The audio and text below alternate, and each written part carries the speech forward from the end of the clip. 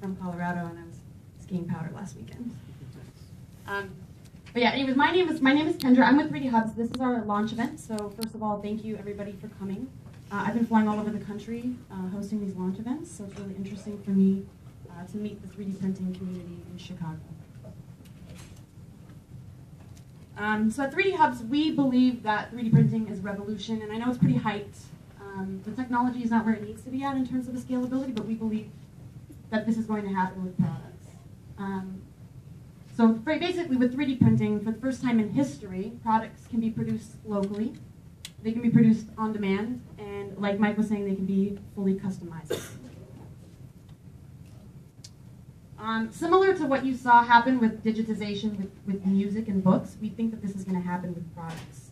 So previously, if you wanted to buy a CD, you'd go to a store, you'd buy a CD. If you wanted to buy a book, you'd go to a bookstore and you'd buy a book. The same thing happens with products now. But we believe that in the future, there are products that you will be able to download online and print. For example, my background, I'm an architectural engineer, so something I'm kind of interested in right now. I've got some side projects where I'm looking into furniture that you can do this with. So there's a lot of supply chain problems, right? There's a lot of players involved, there's a lot of steps. And what we think is going to happen in the future is that we think, like I said before, 3D printing is going to be able to cut out a lot of these steps for a lot of different types of products. I'm sure a lot of people in this room, and like I said, it's very hypey, but I'm sure a lot of people in this room have heard The Economist calling 3D printing the third industrial revolution. And like I said before, it's because for the first time in history, products can be produced from the bottom up versus the top down. To give you guys a little bit of background behind our company, so this is how we started. We were founded by two guys in Amsterdam. I'm obviously not one of them. They have about 10 years of experience with 3D printing leaders. And they basically were getting together after work, and they started running some numbers, and they realized that there are over 150,000 3D printers in the world running at about 95% idle capacity, which represents a huge opportunity. And so now I'm going to go into basically the current story of 3D Hubs. This is how we started. To give you guys a little bit of background, how I got involved, I'm actually an architectural engineer, formally trained and informally trained computer scientist. I was working as a construction project manager in Manhattan, and I was sort of unhappy in my career. Was processing a lot of documentation, if any of you have ever worked in the construction industry. And I heard Skylar Tibbetts, who is a researcher at MIT, speak on self-assembly and has the same background as me. And I was very inspired, and it resonated with me, and so I basically joined 3D Hubs about 6 months ago. So to give you guys an idea of where we're at now, we have 3,400 printers worldwide.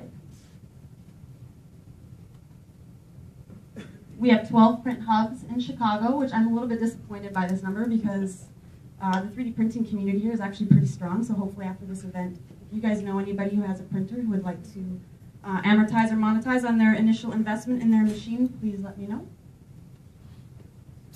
This is just an example of what our platform looks like. It's super easy. If you own a printer, you just click the Own a Printer button.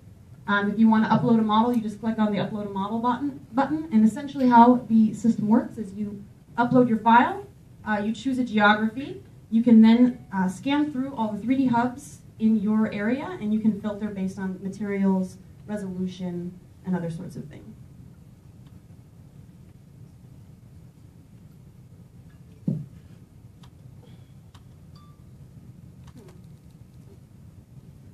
So for all of the data nerds, one of the cool things, and actually, you know, like I'm not a data nerd by training, but one of the cool things about having an international network of 3D printers is we get to see in real time what people are printing worldwide.